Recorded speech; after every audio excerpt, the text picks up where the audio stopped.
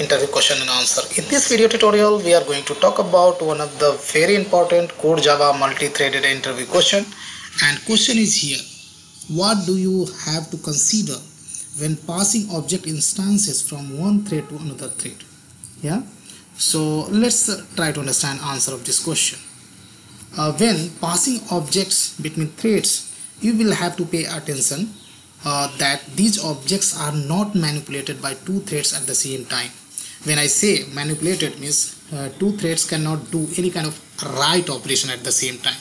Yeah, an example would be a map implementation whose key value pairs are modified by two concurrent threads. In order to avoid problems with concurrent modifications, we can design an object to be immutable. Yeah, so I hope you understood answer of this question. This is really very important interview question.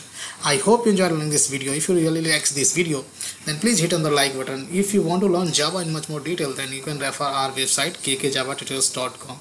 Guys, big thank you for watching this video and see you there in the next video tutorial.